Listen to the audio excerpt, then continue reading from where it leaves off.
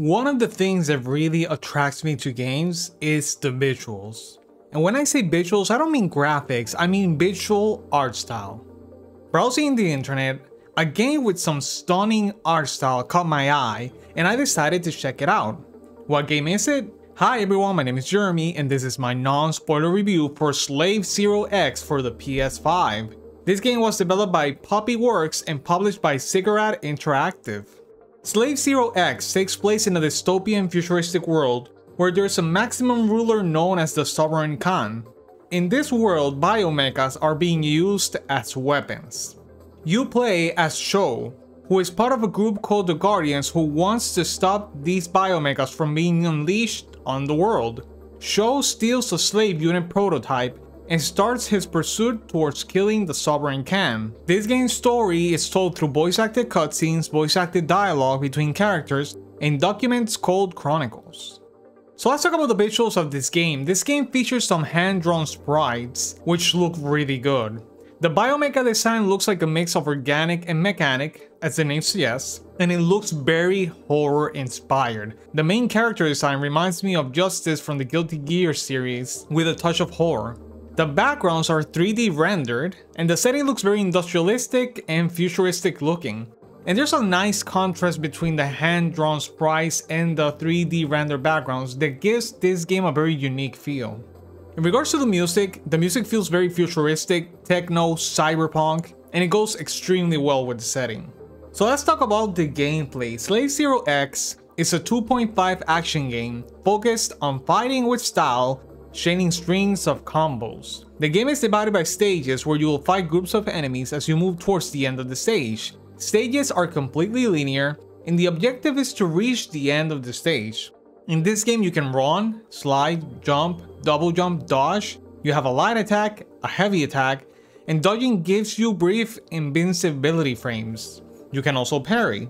The idea here is to chain your attacks, creating combos to get better stylish ratings. When you combine light attacks and heavy attacks, you perform EX moves, which are special moves that are stronger than regular attacks. As part of your HUD, you have a life bar, a meter bar, your burst orb to activate burst, which repels all enemies around you, and that can be used to escape when you are stun locked and surrounded by enemies. You also have an ammo indicator for items that you find that you can throw against enemies. When your meter bar is at 100%, you can use Fatal Sync. During this state, EX moves are free, and you drain life from your enemies when you hit them. This will deplete your bar slowly, and the effect will stop once you don't have any more meter. In terms of enemy design, the game features a decent amount of enemy variety, each with their own moveset. The game also has bosses, which have some incredible designs because they are biomechas too. You also have a store where you can buy upgrades, items, and different color palettes for your character with the currency that you earn by completing the stages. And hidden away in the stages you can find the chronicles, which you get if you defeat certain golden enemies that are hidden away. These chronicles add more information regarding to the story. So let's talk about the pros and the cons of this game. In terms of the pros, the main thing that I want to point out is the visual art style and character design. The characters look incredible, and the visual art style really sticks with you, and it's very pleasing to look at. It looks really cool. So let's talk about the cons, and I have a few big ones because I had some troubles with the gameplay mechanics, among other things. The first con that I would point out is the story presentation. I found the story and premise of this game to be very interesting. But sadly, it bothers me to say that the game doesn't really give you much context to the story if you go straight into playing the game. All of the information, or most of the information that I gave you guys in the premise section of this review is because I went into the game's webpage and read the premise. Because if you start playing the game without doing that, you won't have enough context to really understand in detail what the game is about. Besides that, another thing that happened regarding the story presentation that really bothered me is that there's a lot of important dialogue that happens between characters while you're playing. And because this is an action game and it goes for a Devil May Cry style of gameplay where you need to be doing stylish combos, it's very hard to pay attention to what they're saying or get engaged in what they're saying if you're so focused in the fighting. My other complaint, and it's the main complaint in regards to the gameplay, is that the gameplay is repetitive and it lacks mechanical depth.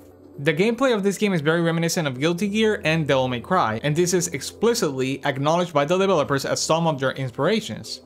There are some very good and unique foundations here, and I really like the fact that the game focuses on you doing combos and getting stylish ratings. But honestly, I felt like it needed to be more elaborate and more polished. Despite the combo system having a lot of potential, I feel like the game needed more mechanics and ways to expand the character's gameplay abilities to keep it engaging and fun as you went through the game. The game feels as if you played Devil May Cry, but you had to play the entire game with the initial weapons and moveset that Dante has. What makes Devil May Cry work is that there's a solid foundation in terms of mechanics, and they get expanded by adding more weapons and abilities to the main character, keeping the gameplay engaging and fresh. This game lacks that, and it desperately needs it. Besides, the boss fights were a mixed bag. They looked incredible, but fighting them didn't feel very good. I'm not sure what it is, but I feel like it had to do with the feedback of hitting and dodging the boss. It felt a little bit off.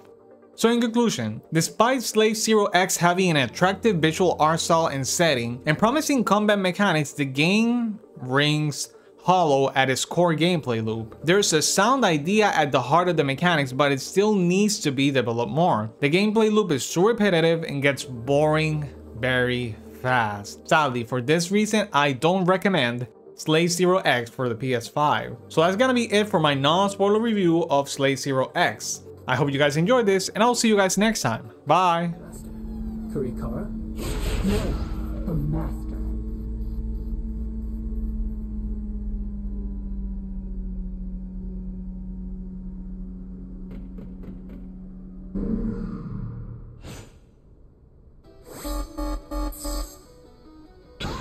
You!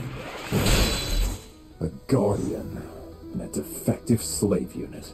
Now it all makes sense. Prepare for a perfect death.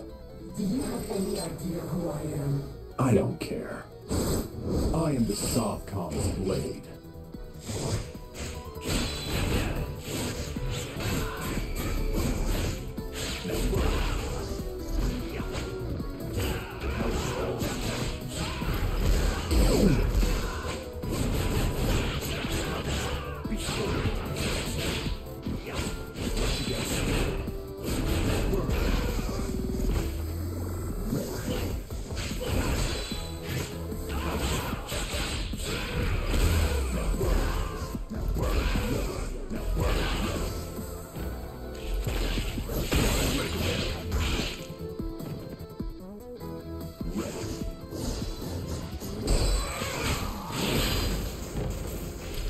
You must have thought this slave unit would bring you power. But power is nothing without control. Hi everyone, if you enjoyed this video, please hit the like button and subscribe to our channel to keep up to date with our content.